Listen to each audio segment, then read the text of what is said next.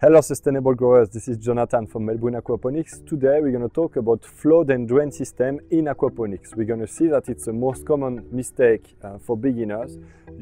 It's very important to have a flood and drain system in the aquaponics setup. We're going to see why, and we're going to see how to build one. So we're going to see that there are two types. There is a bell siphon and the timer on the pump. And we're going to see how to design it very easily. So if you're a beginner and you are starting to build your own aquaponics system, watch the end because we're going to see how to put it in place in the aquaponics setup. It's extremely easy to do, extremely easy to build. But before that, please give me a like, and if you haven't done it yet, subscribe to the channel.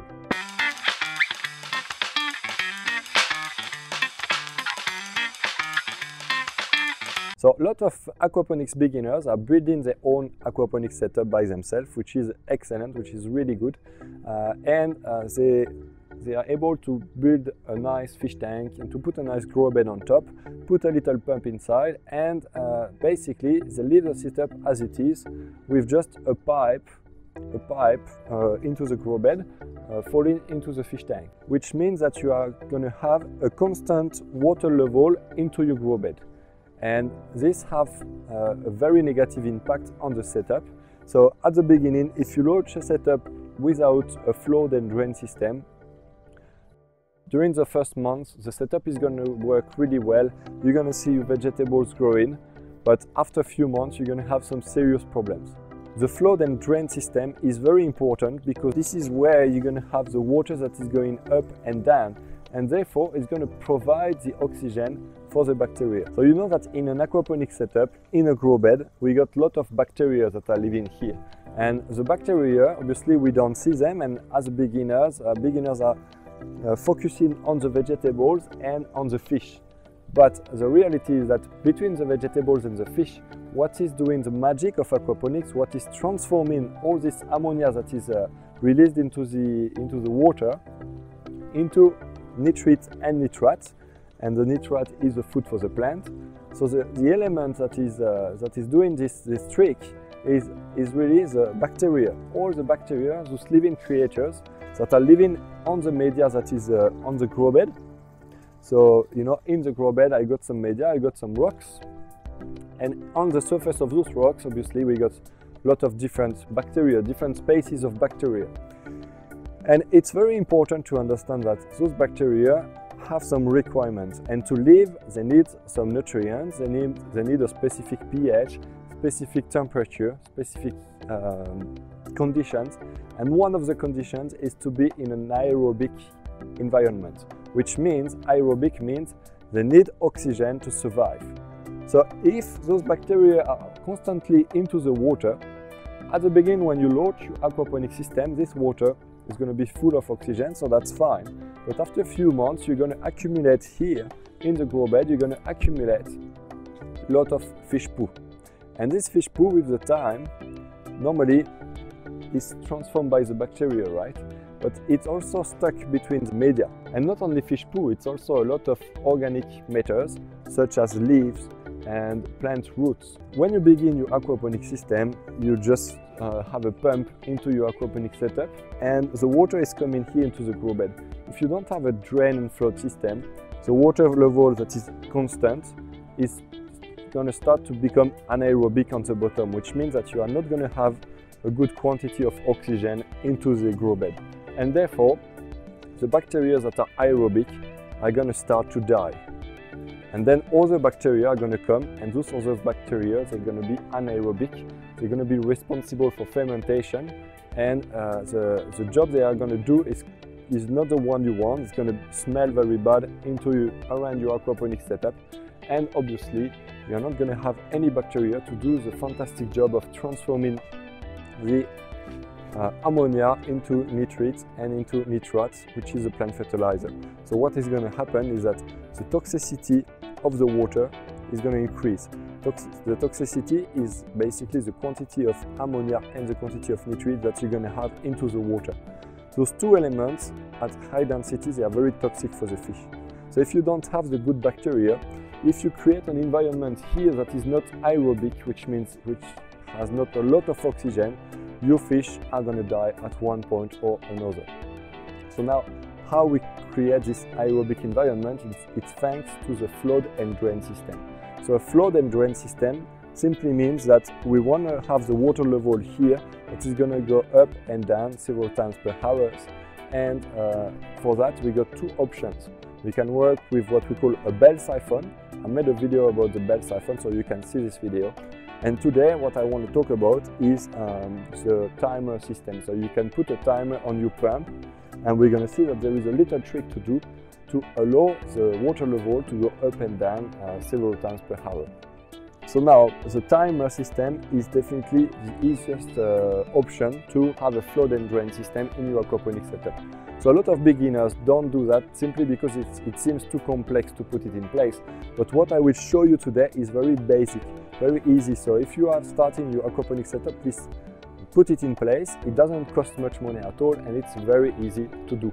Now, if a lot of people are going for bell siphon, and personally I definitely prefer the bell siphon, it's because the bell siphon is working with gravity and it's sucking all the water, so it makes a nice flush into your grow bed, which means that it kind of aerates the water a bit more, and especially also it avoids the grow bed to clog too easily, you know, because with the time you're going to have some organic matters that are going to be clogged between the media.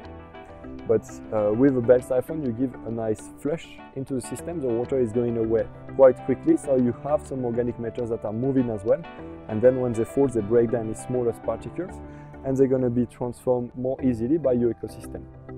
But the timer system is going to work as well quite well, even if it requires a bit more maintenance into the grow bed.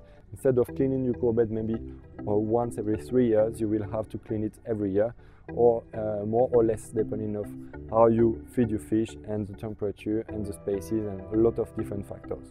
So now I propose you to see how it works. So here is the system that I use for demonstrations. So on the bottom we got the fish tank, and on top we got the grow bed. So the grow bed here hasn't got any media, but you know, a classic setup like this one has the media. I just don't put the media here because I want to show you how it works, so to see the water level. So here we got normally a lot of media, but inside there is no media, right? So this pipe here is only here to allow the water to go through, thanks to some slots that are on the side. So you can see from inside there are some slots. So the water can go through, but the media is staying outside. So this space inside here is always empty or full of water, but there is nothing that can come inside. And therefore, here you have a black pipe. And this black pipe is going to determine the maximum level of water into this tank. So obviously, when we plug the pump, the water here, the water level is increasing all the time, right? Because the water has nowhere to go until the water level reaches the top of this black pipe. So once the water level reaches the top of this black pipe, the water is going to go through, and this pipe is falling back into the fish tank that is underneath, right? So here, when the pump is on, the water level is going to be at the height of the black pipe. So here, depending on the pipe, you can cut it at the height you want to determine the maximum water level of the grow bed. And then what you want to do is, at the base of this black pipe, you want to drill a little hole that is going to allow the water to go through. So the water is going to go through the pipe to the hole at the base of the black pipe.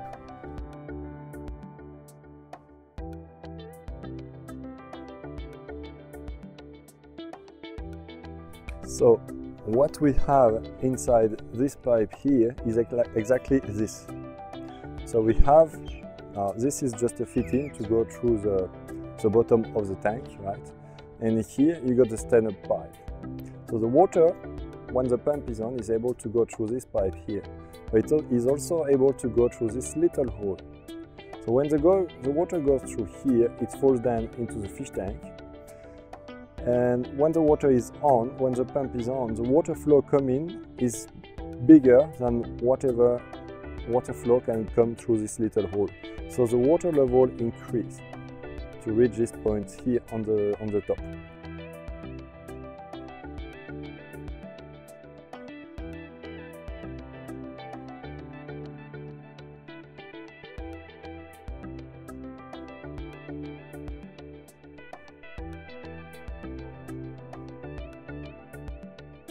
But when the water pump is off, the water is going to drain slowly through this little hole and it's going to fall down into the fish tank.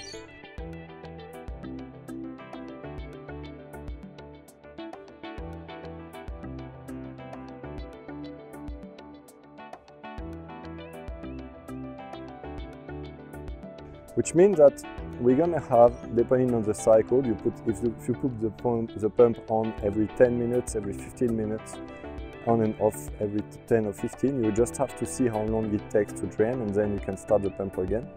So basically your water level is going to go up and down, and all the time during the day. So going up and down, obviously, when the water is down, the bacteria are completely exposed to the oxygen of the atmosphere.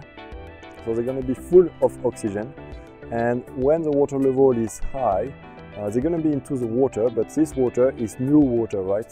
Because it's been drained just before, so it's all new water. This water is full of oxygen as well. So the bacteria are always able to breathe the oxygen, and therefore your conditions are always aerobic. That's very important to put it in place. So as you can see, the pump is off. Nothing is coming here, nothing is coming through the pipe, through the pump, but down here we still have a bit of water coming simply through the little hole of the stand-up pipe.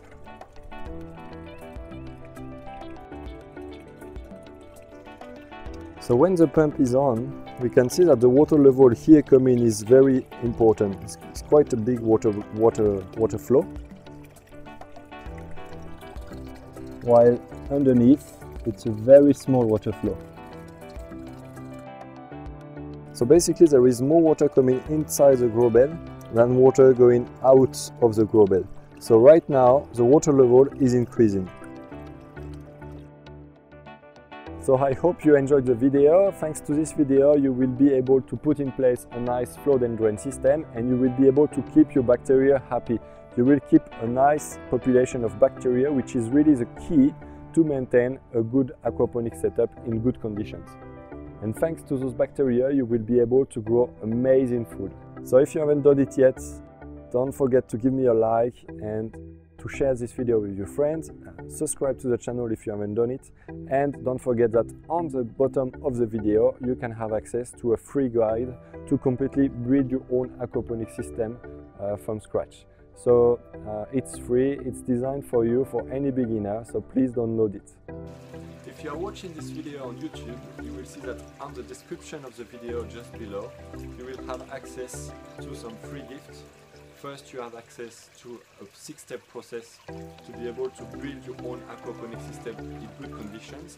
I developed this 6-step process because I found that too many beginners are basically starting aquaponics with a wrong design.